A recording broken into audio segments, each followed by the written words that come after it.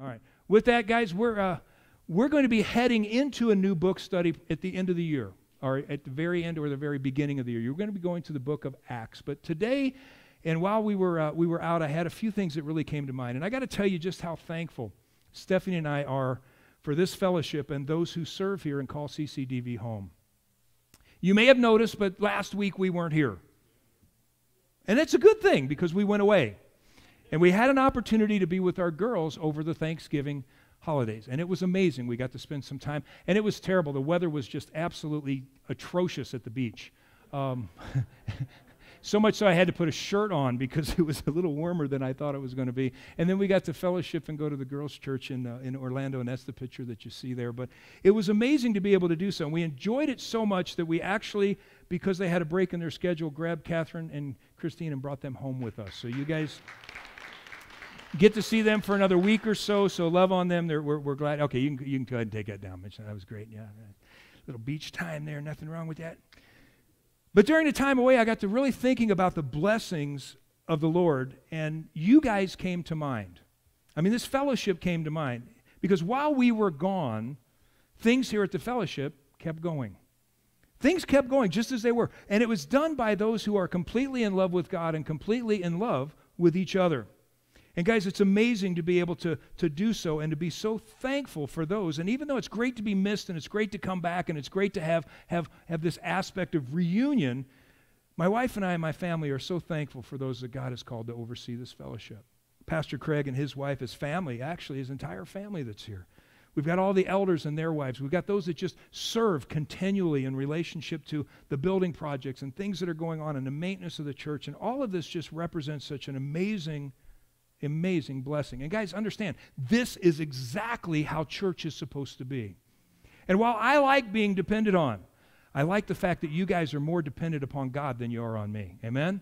Because see, that's why we come here. We come here to fellowship and to worship God. And so it's an amazing blessing for me and my family. And I just want you to know that with a grateful heart and looking at, especially during the week of Thanksgiving, I was greatly thankful for you guys. And so welcome back. I'm glad you're here. During the time away, I'd also kind of hoped that things would settle down a little bit. But I find that we're still in our current mystery horror drama titled 2020. The lack of information in any aspect of stability is making it impossible to set any kind of plans. And while we rapidly approach the end of the year, the reality is we're not sure if there's going to be an end to the drama, if any, as we would look going forward. And the hardest part for me is the not knowing. The hardest part for me is the lack of information and this aspect of stability, which makes it impossible to plan or go forward or make decisions. And if you're any planners in here, and folks that like them, doesn't it drive you crazy when you can't make a plan? Makes me nuts. And while we're still wondering how everything is going to turn out, I believe that this sense and feeling of uncertainty is shared amongst a lot of different folks. A feeling of an anticipation that maybe something bad is coming, but we don't know how bad. We just know it's going to be bad. If we could just identify the worst case scenario, how many of you like playing that game? Worst case scenario. If I could just come up with the worst case scenario. And about the time that we think we've got the worst, guess what? It gets worse.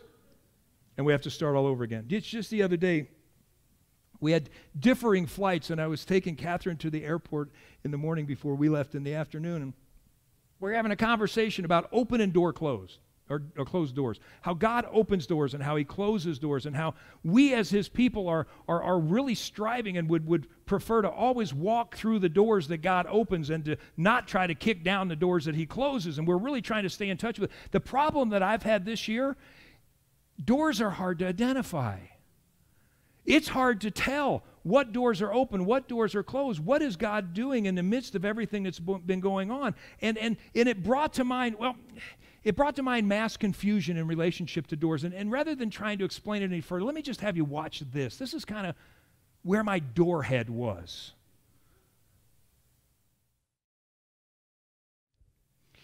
Chasing open and closed doors, trying to figure out what it is that we're supposed to do. The information keeps changing. And while that might provide us with a little bit of comic relief under our present circumstance, the reality is there's nothing funny about where we are right now, is there?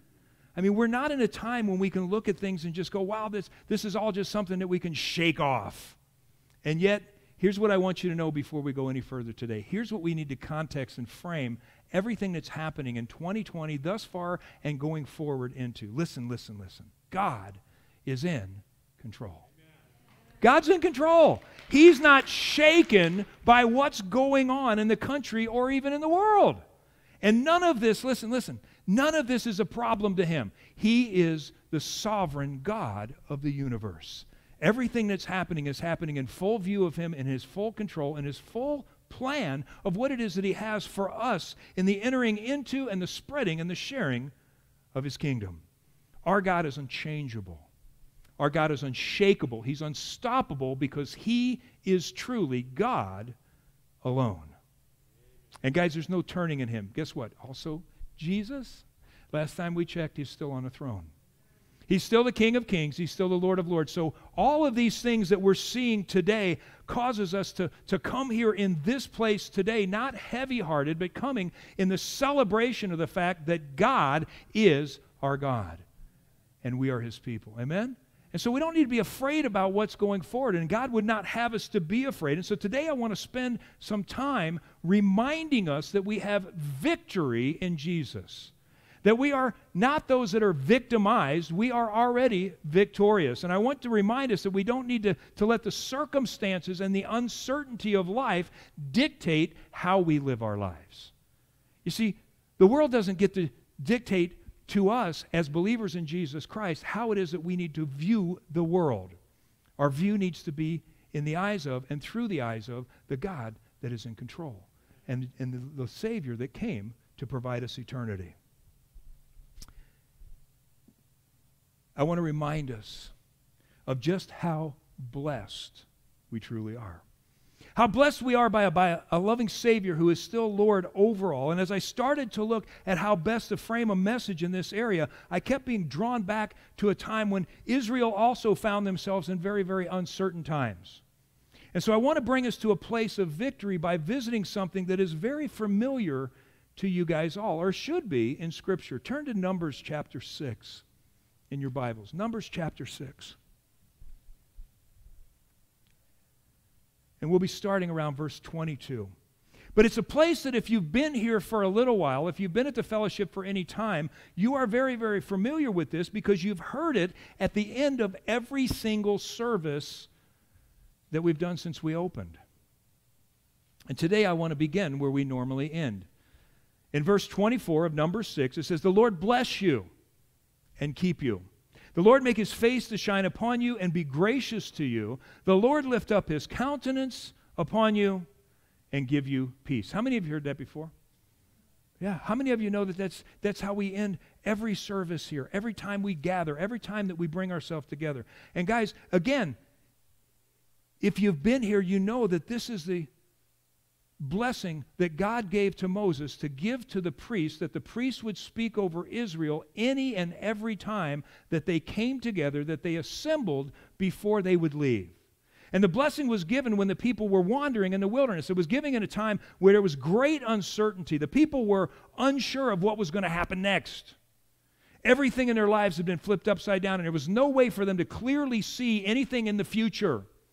It was a time such as the time that we're in, when God instructed Moses, have the priests remind the people every time that they're in front of them, every time that they see them, that they are under my blessing. That I'm a God that wants to bless.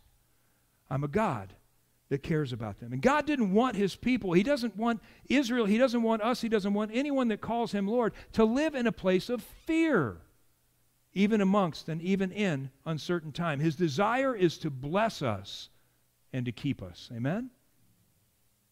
And guys, I know that this is what God wants us for today. So, he doesn't accept. We talk about things that God doesn't like. I don't think God accepts it when his people are in fear. I don't think that he approves when we would say, I'm worried about, I'm concerned about, I'm afraid for this, I'm afraid. And I'm trying to, as I continue in this process, and the older I get and the closer that I walk with the Lord, I'm trying to remove that word from my vocabulary. I'm trying to remove the word, well, you know what I'm afraid of. Anybody said that in the last couple of weeks? You know what really concerns me? what really worries me, and the whole time God's going, what are you doing? I've told you that you're not supposed to be afraid, that you're not supposed to be worried about things. That doesn't mean that we're not supposed to pay attention. It doesn't mean that we're not supposed to do and share in the process. It's not a complete avoidance of everything in reality, but what it is it's a framing of what's happening around us with the knowledge and the understanding that God is in control. He's the God that blesses and keeps us. And how important it is that we would maintain that mindset. But see, if our view of God is that He's distant from us, if our view of God is that He's disinterested or even that He's angry, then the problems will rise above and it will cause great fear. But if we see God as sovereign, if we see Him as the ruler of the universe, we can't have any fear. Or if we see God as condemning, if we see Him as one who brings about not only condemnation but judgment upon us, then we're going to live in constant doubt and constant worry. But if we are those who view God as one who wants to bless and wants to keep us, then we're going to live a life of great expectation, a life of great joy, and a life of great confidence. How many of you want to live in joy, expectation, and confidence right now? Guess what? It's available. It's there. This blessing that was given by God to Moses to give to the priests to have them speak wasn't just a casual thing. It wasn't a once-in-a-while type of thing. This blessing, again, was to be spoken over the people every time that they came together. Why? Why do you think they need to be reminded that God blesses? Because we forget. Did any of you during the course of the last couple weeks forget that you were blessed by God? Be honest. Why? Because you're so focused on the other things that are going on. It's like, oh my goodness, how can this be happening? I'm going to remind you, God likes to bless us. I want to take some time this morning. It's familiar, but I want us to look at this passage, and I want to look at it in every aspect of what it is. And I want it to be that we would come to the place of remembering and being reminded, especially as we'll take also time to go to the Lord's table, to be reminded, even in uncertain times, that we serve a God that desires to bless and to keep us. Amen? Look at verse 22. We're going to back up one. And the Lord spoke to Moses, saying, speak to Aaron and his sons, saying, this is the way you shall bless the children of Israel. Now, God's introduction to this is very, very simple. His instruction even more so. And yet, it speaks to the whole of the priesthood, and it speaks to anyone who calls Christ Lord. This is the way that you shall bless the children of Israel. This is the way that you bless people that believe in God. This is how you do it. Now, how many of you have tried to bless people in other ways? How many people do we have in here that have, from time to time, just tried to make somebody else happy? That doesn't work all the time, does it? You know, happiness is a very fleeting thing. Happiness only works when you're getting your way. If you want to define happiness, happiness is best defined as when I am achieving and getting my way, then I will be happy. The moment that that ceases to be so, I become what? Unhappy. Oh, but it says that if we really want to bless somebody, if we really want to bring somebody to the place of understanding, and this hit a special place in my heart because my goal, my whole process of being a pastor, of being a leader and a teacher is I want folks to be blessed. I want you guys to be blessed. I want you to leave here today blessed. I want you to leave here today knowing and sensing the presence and the closeness of God in your life to where you know that you are within His sight and His reach. And so as I looked at this, I got to thinking, man, this is also something, though, that shouldn't all of us have the same heart as those who call Jesus Lord, that our goal would be to bless other people. Now, some of the conversations that we've had lately probably were not along the lines of blessing people. We may say that we blessed somebody when they pulled into our parking spot, but that wasn't what we were doing. When we think about the communications and the conversations that we have and the things that we say, we need to understand it's easy for us very often to try to do things in our own strength, but we will find is that, well, we really can't make anyone in our strength blessed or find a place of peace because it's not our place to do so. You see, it's not my place.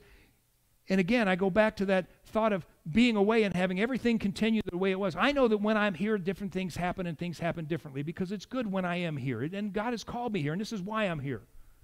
All right? But the reality is it's not my place to make sure that you guys are blessed and happy. That's what God does. Oh, it's my place to tell you that, to remind you that, to take you to His Word and to walk you through it and to encourage you in the process of drawing close to Him. But the blessings that come don't come from man to man. Blessings that come from God to man. And if you ever want to bless somebody, the best way to bless them is to remind them of the blessings of God. And guys, I'm going to tell you that during the course of the last couple of weeks, I've been short on using God's blessings instead of just trying to use my own in communications with people. Instead of encouraging, it's been kind of a pity party. Anybody besides me? Oh, now we've got good reason, right? So when you get together with all those friends and you get together with that person, especially somebody that agrees with you, it's great to argue against somebody that doesn't, but it's even more fun to complain when somebody is on your side. Because then you get to jump in all together and you get to have that old misery loves company kind of thing going on, right? Oh, yeah, let's talk about all the things that are wrong. And you know what I found is I'm reading this thing and I'm going, wait a minute, that's not what I'm supposed to be doing. That's not what you're supposed to be doing. Instead of talking about everything that's wrong, it says this is how you will bless the people. Not by talking about everything that's wrong, but instead pointing them to a God that desires to bless them and to keep them. Amen? To bless you. We need to keep a constant perspective on the fact that regardless of what's going on out here, regardless of what's happening in front of us, God's intention, His desire is to bless. God's desire is not just an attribute of our relationship, but it's the foundation of our relationship with God, and it goes all the way back to the very beginning. So when we see the words, the Lord bless you, or may the Lord bless you, it's not a new thing. It's not something that is just a fashionable thing to say within Christendom, because it goes all the way back to the Garden of Eden. In the beginning, when God created Adam and Eve, the first thing that He did in relationship to fellowship and interaction with them is He blessed them.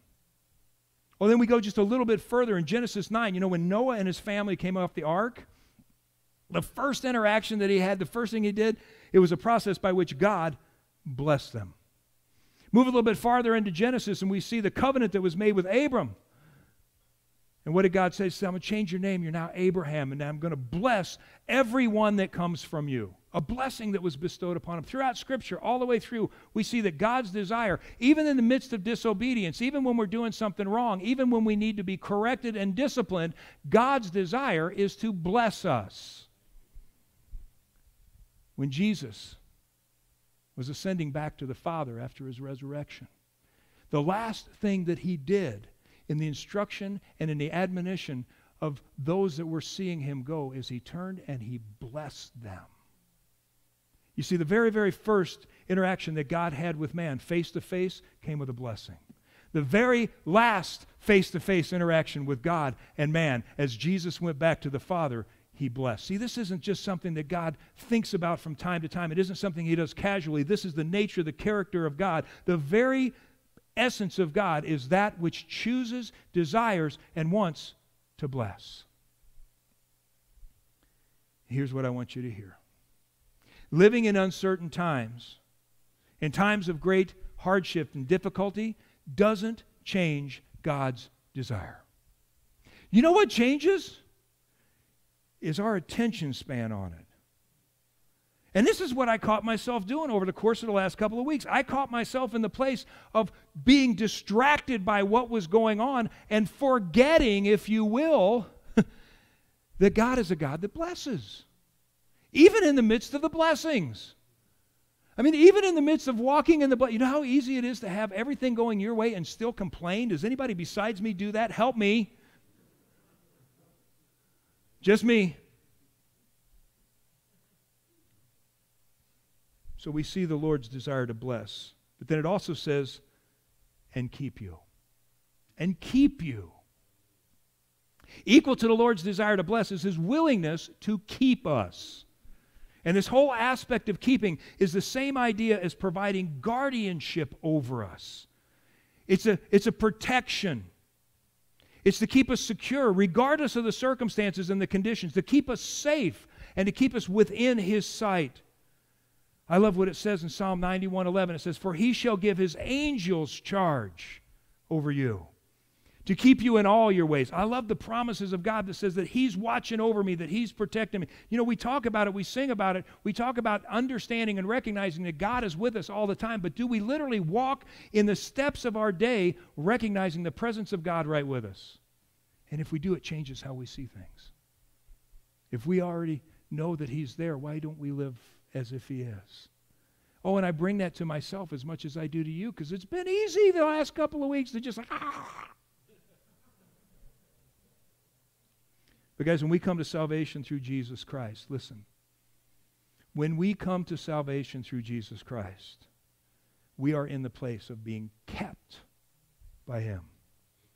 We're in a place of safety, in the place of understanding the security that can only be found in a relationship with God through Jesus Christ. And as we do, we'll recognize that Jesus is the only one that can keep us. And you know what? There's so many people out there that are running around trying to find ways to be kept, trying to find ways to find security, trying to find ways to feel comfortable, to feel like they're in some situation of protection. And guys, it's been funny because I've been watching it, and you know, I get kind of the same ads that you get when you're looking around. You know, be careful what you say in your house around this time of year if you got one of them Googles or one of those other Alexa things, because they're listening to you.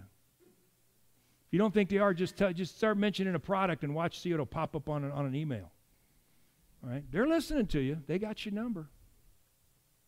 But it's interesting because what I've found is that there's only one means by which we really can find peace, we really can be held together, and we have to go to the one that is capable of holding it all together. And I love what Colossians 1:16 says. Colossians 1:16. It says, "For by Him all things were created that are in heaven and that are on earth." Say amen. By Him, being Jesus, visible and invisible, whether thrones or dominions, or principalities or powers. All things were created through Him and for Him, and He is before all things, and in Him all things consist. Now, we've done the Greek study on the word all, so we don't have to go back through that. All means what? All. So when it says, in Him all things, some translations say hold together, consist. Everything in your life, everything that is physical, everything that is mental, everything that is spiritual, everything that is emotional, everything you can touch, feel, see, smell, anything, if it's there, if it's created in this world, it is being held together by Jesus Christ. That's everything. The chair you're sitting on right now is being held together by Jesus Christ. Oh, even the scientists are baffled because it doesn't make any sense. The stuff, what is matter and what is held together within the universe shouldn't be able to stay together. It doesn't work that way. Guess what? I know why it does. It's because Jesus Christ is holding it together. And so if your life is struggling right now, if you're falling apart, if you feel like things are all out of control, and if you're having all these worries and all these concerns, don't. You're being held together if you choose to recognize by the only one that can hold it together, by Jesus Christ, who holds all things. It goes on in verse 25. The Lord make His face to shine upon you and be gracious to you. Oh, this is amazing. Because it speaks again of the presence of God in our lives, face to face. This idea of face to face. And how many of you have ever thought, how many of you have ever wished, man, I wish I could just see God. I just wish God would show up in a real physical way that I could see Him. All right? And we know that in these bodies, in this present condition, that we can't see God. And we see that given to us in Scripture, to where God is not attainable in our present condition. And yet, it tells us here that this idea is that we can be so close in our relationship with God that literally that His face would be available for us to look into. And when we do, in that close relationship, what we see is we see God smiling at us. I love that. I love the idea of God smiling at us. And this is so important. Listen. When man looks upon God's face, he's going to see one of two faces. The unregenerated man, the man who is not covered by the blood of Jesus Christ, is going to see the face of a righteous and holy judge. It's the only face that you can see. if you haven't accepted and come to the place of salvation in Jesus Christ, this is what God has represented in the life of that one who is unregenerated, who is unrepentant.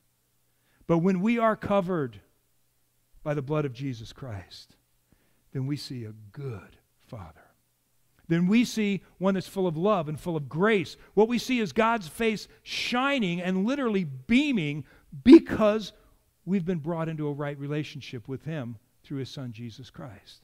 Now, this is something that it may be hard for you to look at. It may be hard for you to understand. It may even make you a little bit uncomfortable to think that when you look into God's face that He actually looks at you and smiles. How many of you have had a different relationship with authority figures when you look in their face? But as we talked earlier, how we see our circumstances is going to be a reflection of how we see God. And Christian, if you've never thought about how God looks at you, you need to. When we're in Christ, God looks at you with great favor and great joy. You bring joy to the Lord to the face of your Father when we're in His Son, as if we're His favorite child. How many of you know that I'm God's favorite? Oh, well, you are too. You see, that's one. Oh, that's right. No, it's you. How many of God's favorites do we have in here? Then start acting like it. Then start acting like a favored child. Start acting like not a spoiled, rotten brat, but as a favored child. What is it that gains the favor of God is not our works, is not our deeds. It's our heart towards Him. It's our love and our investment and our trust of His Son, Jesus Christ. And the Lord looks down upon us and it says, and His face just beams. It just shines on us. Oh, look at Him. Oh, you are so good. Have you ever had that experience with a child? Where they're doing something that just like tickles you and it just, I can sit and watch that for hours.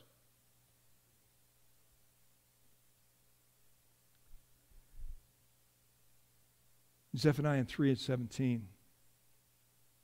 Zephaniah 3:17 says, the Lord your God is in your midst. The mighty one will save. He will rejoice over you with gladness. He will quiet you with His love, and He will rejoice over you with singing. Is that how you see God?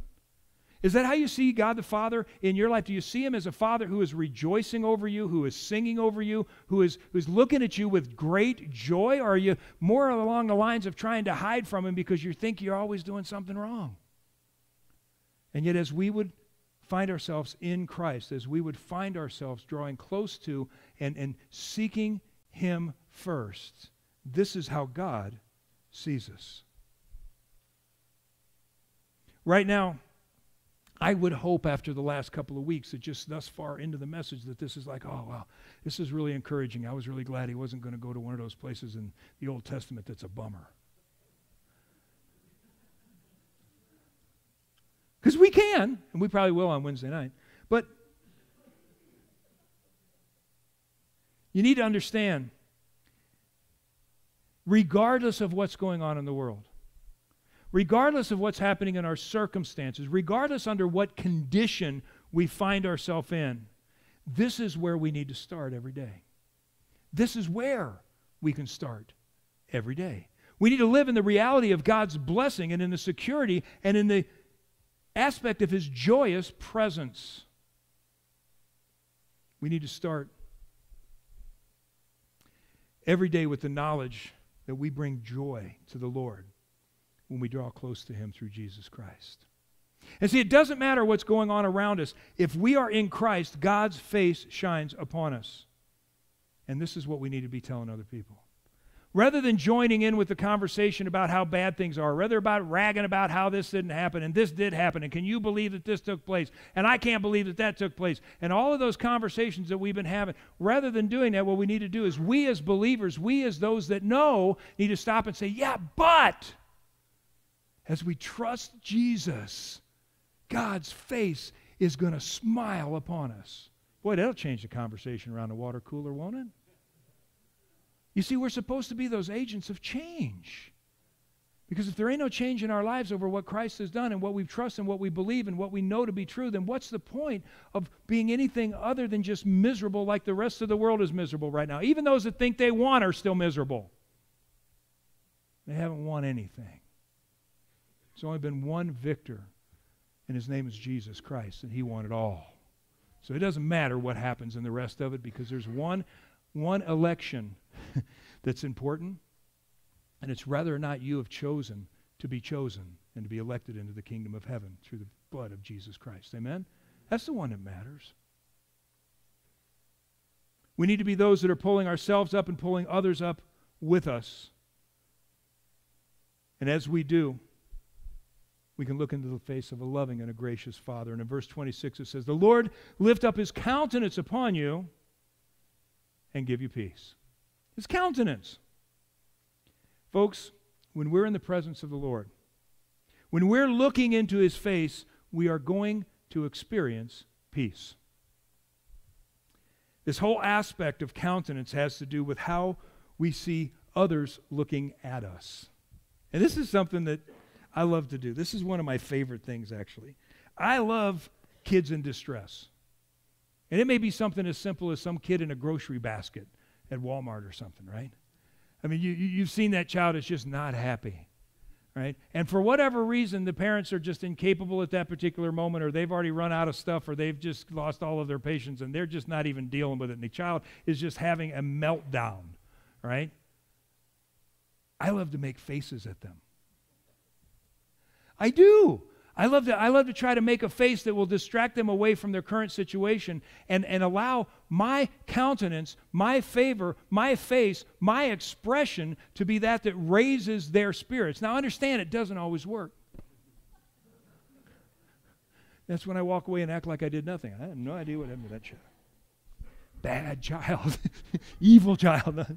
No.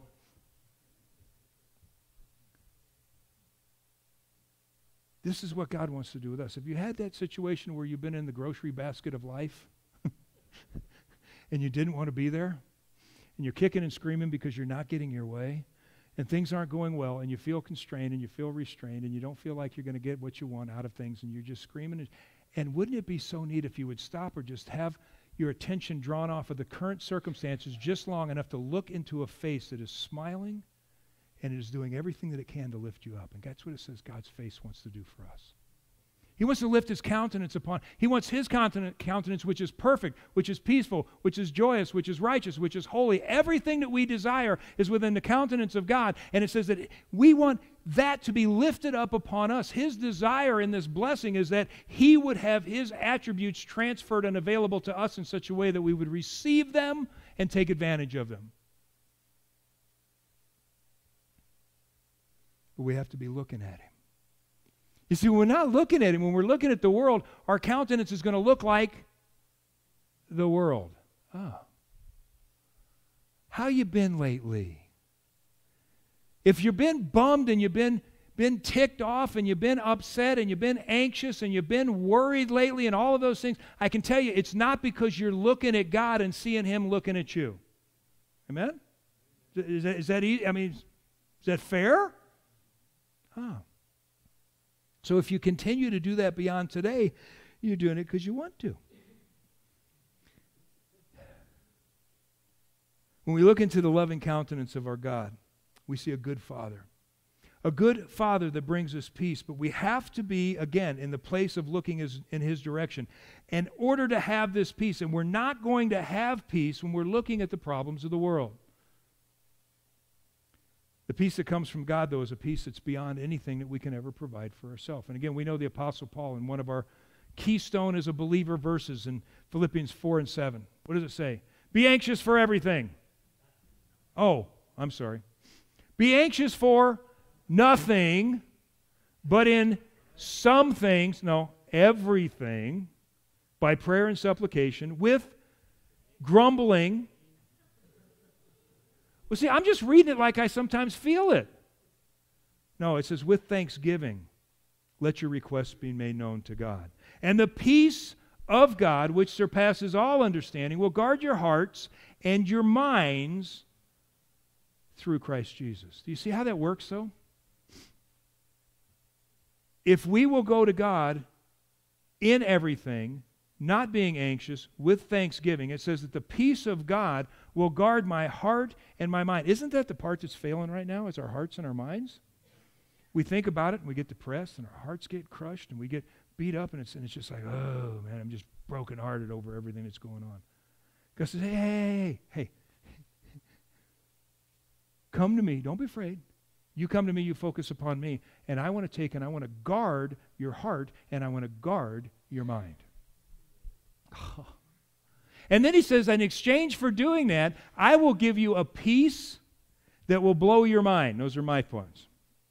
I'm going to give you a peace that goes beyond your ability to understand, your ability to comprehend. And guys, I so often talk to people that don't understand, well, how is it at this time I can have peace? How is it with everything that's going on that we can't be upset? How is it that we can have this peace that goes beyond our understanding? Because it goes beyond our understanding.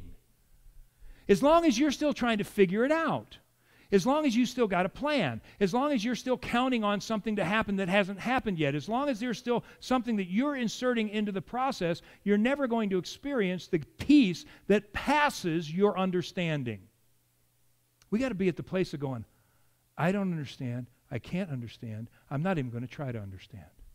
This is so far beyond me, this is so far out of my reach that all I can do is trust. All I can do is thank God that He is there on my behalf and has provided Jesus Christ. And God says, when you do that, when you come to me in prayer and supplication, when you come to me and you focus upon the things that I have given you, then what's going to happen is the peace that passes your understanding will be attributed back to you.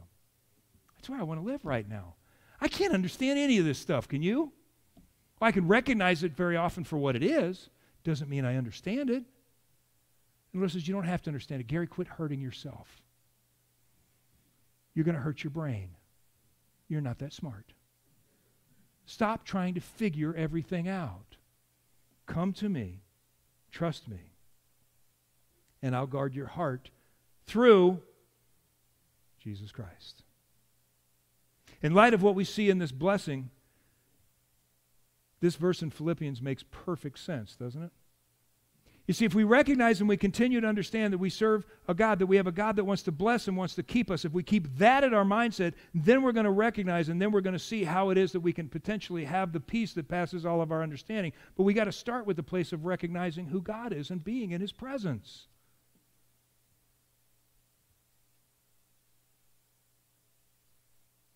The place of uncertainty. When nothing seems to make sense, God says, I'll be your peace. I'll provide it for you if you let me. And so, guys, I want you to be encouraged. We're not without the means and without the hope. There's a lot of people that are out there right now that can't attain this and can't reach this because they're not in Jesus Christ. And they need to be on our hearts, and we need to be compassionate towards them in order for them to receive what they need in order to experience peace. But, guys, I'm going to talk to you because you're in the room right now. Oh, and you guys are there too. This isn't something that's out of our reach. This is something that God has promised us. This is the God that says, I want to bless and I want to keep you. I want you to look into my face and see me smiling upon you. I want you to have all of the attributes that are of me bestowed into your life so that you then can walk in a peace that goes beyond anything that you can ever understand. And here's where it all comes together. Look at verse 27. So they shall put my name on the children of Israel, and I will bless them. You see, when we have the name of the Lord on us, when we are in Christ and practicing the presence of the Lord, we're going to live in the love of the Lord, in the blessings of the Lord, in the acceptance of the Lord, and in the security and the peace of the Lord. And so that's my goal today. My whole goal for today is literally to be in this place to where I'm going to do the best that I can to put the name of Jesus on you.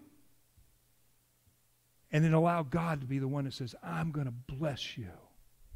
You see, all I can do is give you the word and give you the message and tell you that you are part of that which is so cherished and so coveted by God that He desires to bless you, desires to keep you, desires to have you be at a place of perfect peace in Him. But He also desires that we would be the agents by which that peace would be spread to the rest of the world that desperately needs it. I know that this last month has been hard. based on the circumstances that we see going on around us. And you guys know, I have been very, very open and honest about the fact that I'm not happy about what's going on.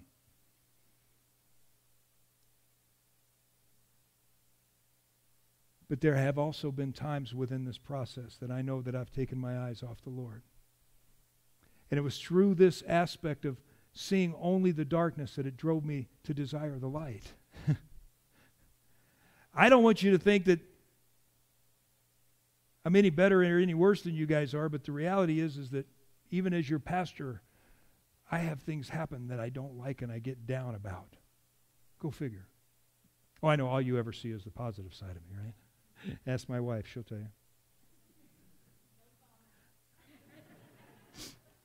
Just like you guys, we have the same hearts, the same thing. And it's just for that and because of that God has provided us with this that we would take and that we would grab onto it. And it's something that was it was so amazing. I mean, I'm sitting there thinking about this and I'm looking at this and I'm thinking every single Sunday, every single Wednesday, every time we come together, we end every single service with this blessing. We end every single service. We speak this over everybody that's here. But the thing is that I don't know if you guys, as am I just doing it as a way to close the service? You know, really, it's kind of interesting. About 20 years ago, when I was leading worship over Carson City, Christian Fellowship, before it became Calvary Chapel in Carson City, right? And was over there doing that thing. It was one of those things. At the end of the service, there was always kind of that time. How do you end a service? How do people know when it's time to, get up and leave? Do you say, okay, get out? I mean, what do you do, right? And the Lord just really impressed on me, speak this blessing over the people. Speak this blessing. Because it's my heart for them. I want them to recognize that every time that they come together, every time that they worship me, that they're worshiping a God that desires to bless you and keep you. You see, I've been walking very much so in the understanding. I try not to fail to see the blessings of God, but you know what? I kind of got out from underneath that whole aspect of being kept over the last couple of weeks. I kind of lost the idea that God was really protecting. And I felt like I needed to rise up and maybe provide my own protection. Anybody besides me? Oh. God wants to bless us. He wants to keep us. He wants us to recognize and realize that when we come to Him as He is, that we'll find peace. So here's what I want you to know, and here's what brought me back to this place of peace for this morning. God loves us. And He wants to bless us.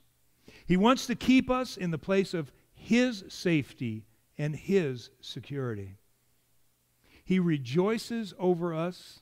His face is shining upon us because we're in His Son, Christ Jesus. And His countenance upon us provides us with all of His attributes, His love, His mercy, His kindness, His righteousness, His justice, His holiness, are all brought to us within this countenance upon which He looks at His children.